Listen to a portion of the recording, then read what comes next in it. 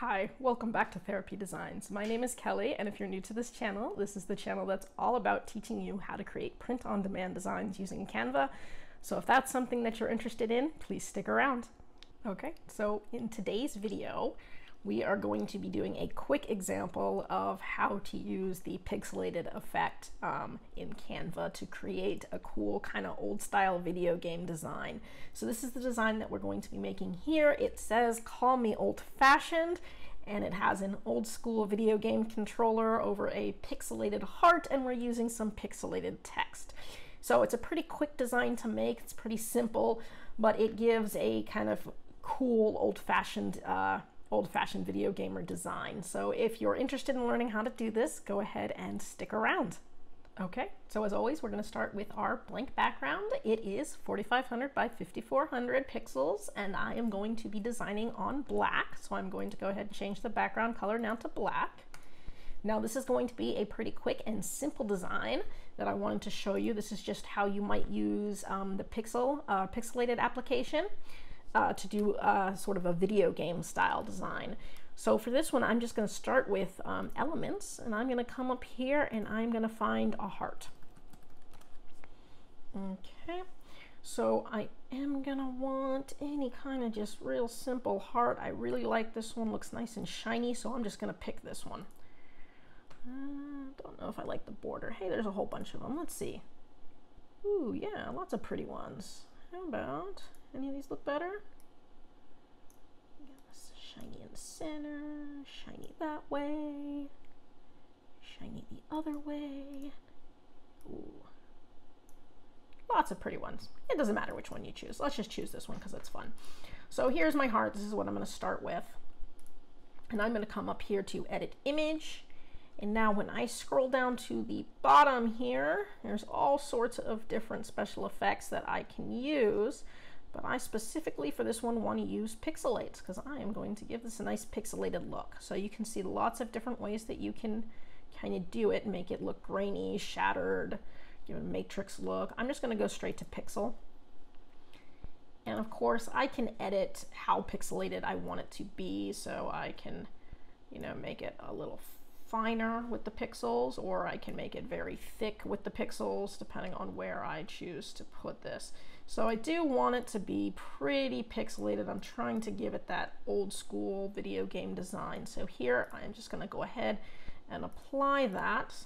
So I'm starting with my pixelated heart.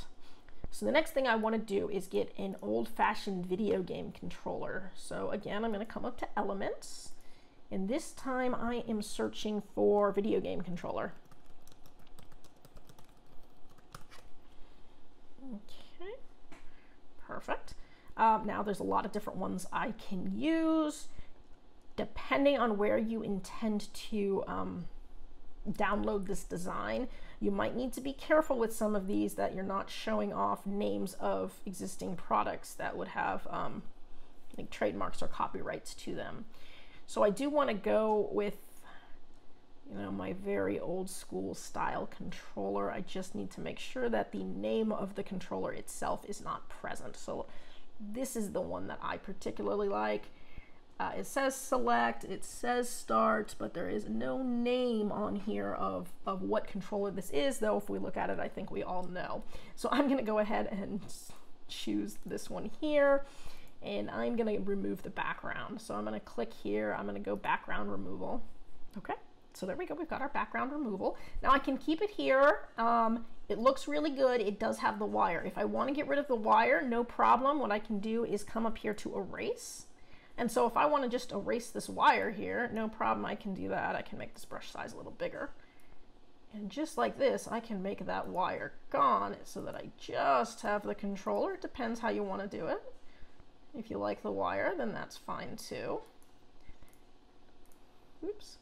So now I have just my controller. So I have my old-fashioned controller on my cool pixelated heart. I'm going to make this nice and big over the front here. And now I'm going to be adding in some text. So I'm going to hit a text box. Just pull up a text box. Where's my text box? How come I can't see it? Oh, there it is. I just can't see it. There it is. Lose that. Paragraph text. All right, and so for this design, I'm going to be using the words "call me old-fashioned." So up here, I'm going to put "call me." Oops, call me. And then we are going to put old-fashioned at the bottom. I'm just going to, oops. I'm going to Control D. I'm going to pull this down here. And at the bottom here, it's going to say old-fashioned. Okay. And now we are going to pick our font. So I'm going to want to go with a pixelated style font, or a kind of a gamer font. So I can come up to fonts, and what I can do is go ahead and search for pixelated or pixel. Oops, pixel. How did I spell that wrong? Oh, look, lots of ones. Pixel, pixelated. And so you can see there's a lot of different ones to choose from. Here's a pretty classic one. It just says, "Call me." This is Arcade Gamer. This one's kind of cool too. So you can play with them, find the one that you want that kind of gives it that old school gamey sort of look. And again, that one's not pixelated at all. So let's just go with, I like this one. It's a good pixelated look, kind of looks like it goes with the heart. So I'm gonna make this nice and big. Now, you know, I might actually like it in all caps. So to do that, if I've already got it in lowercase, I can click here and I can change this to all caps by hitting this little a, big A. So now it's all caps, and I do like that better. So we'll probably end up doing that here too. I'll click that, we'll hit the uppercase, so it's all uppercase, and then I'm going to go ahead and probably pick the same font here. Which one did I use? This one here. And we'll shrink that way down, make it big. And go ahead and center that one. Cool, call me old-fashioned. So I really like the way that that is starting to look. Now I can keep these white, and that looks cool. Or if I want it to stand out maybe on a white t-shirt, I can go ahead and change the color of the text. So for example, if I wanted to bring in some of the reds, let's say from the heart, I could do that. If I wanted to bring in some of the grays from the remote control, that looks cool too. So there's a lot of different ways I could go with it. If I wanted to give it more of that old school gaming vibe and put like a green in there, I could do that. So there's a lot of different ways you can go with this. If I went with the gray, it doesn't stand out quite as much. So for example, let's say I went with this gray. It looks okay on black. Let's say I wanted to put it on a white t-shirt. So I'm going to change the background to white. You can still see it. It stands out okay. Sometimes you have to be careful because you go with a lighter color and it doesn't stand out too well on the white. So for example, if I went with that, you know, light green, oops, let me take that back to white. If I went with that light green color, it might not stand out as well as I'd like on a t-shirt.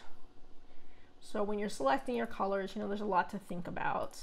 I do kind of like some of these reds here. Call me old-fashioned. If I did it in like this darker red, it looks good on white. And then if I was to change the background color here, I think it also looks good on a black shirt. So I like it either way. So I might do this nice red color because then I've got a little bit more versatility in terms of what color shirt I put it on, because it'll work with white, it'll work with black, and it'll even work with a gray shirt. So sometimes those middle colors will get kind of lost in like a light gray shirt, like some of the heather, athletic heather, but that actually looks good on a gray too. So I think this color combination is going to work really good on any color shirt that I like. So this is my design. It was very quick and easy to make. It utilized the pixel effect that I can use for the heart and a pixelated text, and it's very relevant to sort of the millennial generation, and they do buy a lot of shirts, so it's always good to know who your audience is when you're designing. I did go ahead and trademark check this, so Call Me Old Fashioned is not trademarked and it is free for you to use. The only thing that you would be careful about using is do not use the name of this controller or the system that it goes with. So you just want to be very generic in terms of, classic controller, classic video games, stuff like that. But don't actually use the names or you'll get in, trouble pretty quick. So that is it for this video, and this was just a little quick one. I hope you found it useful. That's it for today's video. If you found this useful and would like to see more videos with useful tips and tricks, please hit like and subscribe and turn on your notifications so that you don't miss any of the weekly videos.